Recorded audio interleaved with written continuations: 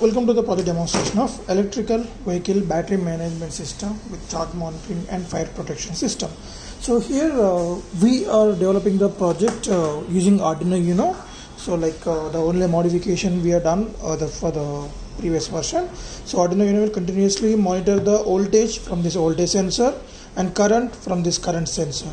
So to isolate and to on the voltage sensor inputs. So this is the voltage sensor input. When we on this, so it will provide the battery voltage to the Arduino UNO board, and when we on this, the motor will get switched on and the same current will be measured by this current sensor, and that will be monitored on this Arduino UNO, and that will be displayed on this LCD screen. Coming to the battery voltage monitoring system, so whenever the battery voltage is low, then it will provide us the audible alert through this piezo buzzer, and it is intimating the user to on the chargers. So there we are putting the two chargers from the relays. So when we select that relay 1, so it's normal charging, and when we select the relay 2, so when we select the both relays, that's indication of the battery will be charged in faster manner, so that we can fully charge in a duration of less time compared with the single relay got switched on.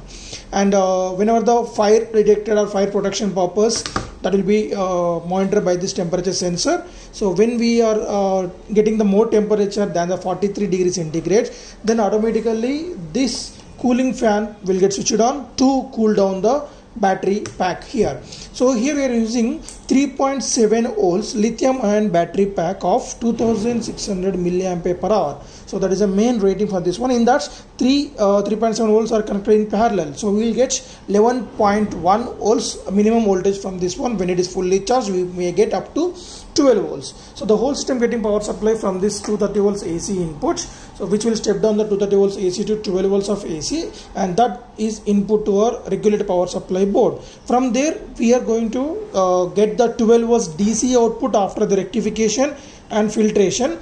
That is a charging voltage that will be input to the battery pack through this electromagnetic relays, and the next the operating voltage of our UNO board and the remaining components is a 5 volts.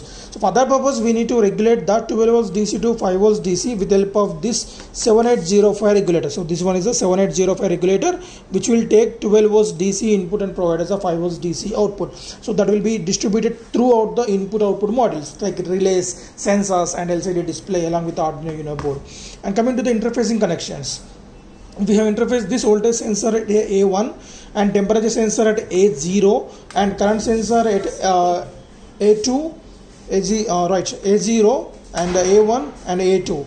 And next LCD display interface with pin number 2 to pin number 7, and these two control buttons to selection of the relays interface with the pin number 8 and 9, and 10, 11 for this relays, 12 is for the CPU cooling fan, 13 for this buzzer. So these are all the main input connections and output connections of our UNO board. So let us see the demonstration. Just on the power supply to this cable, then we can see the welcome message on the LCD screen.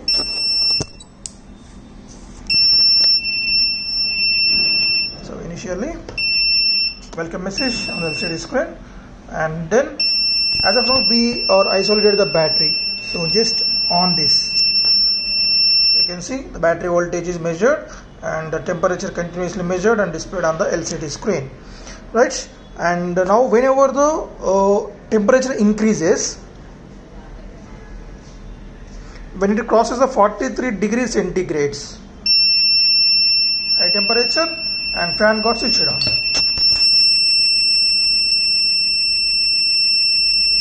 So when it's below 43 degrees centigrade, again the fan will get switched off and temperature is normal. And when we on the load, so motor start rotating, as we can see the current also on the LCD screen. And whenever the battery voltage is low, then we can on this relay 1 and relay 2.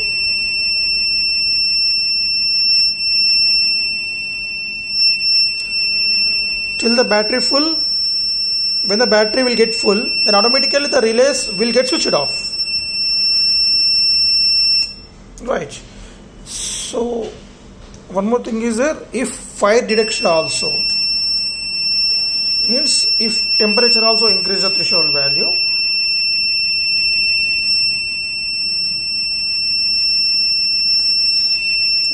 got switched on, as well as relay is also get switched off, as we need to protect the batteries from overcharging and protection purpose. Right, normal condition again.